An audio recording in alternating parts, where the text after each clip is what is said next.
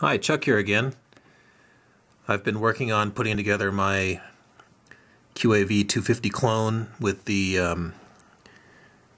HGL Tech all-in-one flight controller and video transmitter, and I got everything hooked up last night and things were more or less working. The only thing I could not get working properly was I had an LED panel that I had installed.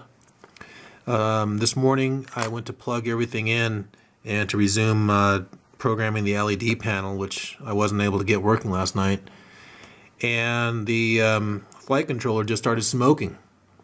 So there was nothing that changed between last night and this morning, although I did have it on last night for about an hour and a half or so while I was playing with the LEDs.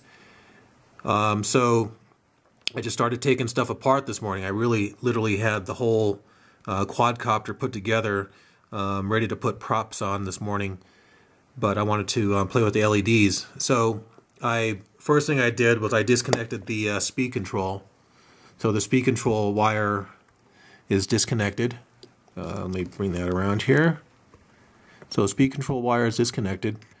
So I thought maybe the speed control was smoking or there was a problem with the speed control, but I took that off.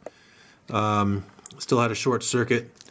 I disconnected the PWM wires from the speed control from here.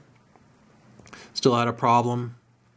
I desoldered my LED panel, and I disconnected the ground wire for the camera, and I still have a short circuit someplace. Let me get out my continuity tester. Okay, here's a tone, and so if I touch a positive and negative, let me find a positive here someplace. Well, all of them are covered up with glue, but let's see. I have, well, they're very glue covered. I wonder if I can get through. There we go. All right, so I'm touching the ground. Let's do this on camera here. So I am touching the ground here, and right next to it is a 5-volt for the LED panel.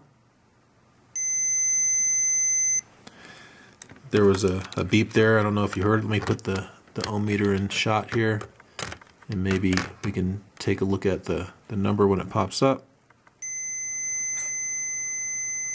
Yeah, so let's make a tone, and I got a number here. So somehow during the night my board developed a short circuit, and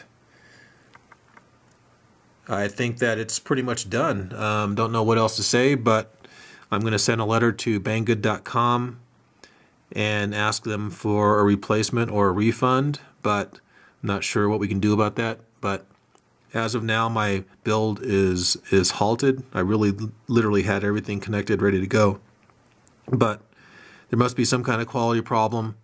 Only thing I could think of is that it was on last night for about an hour and a half. Like I said, the video transmitter was on.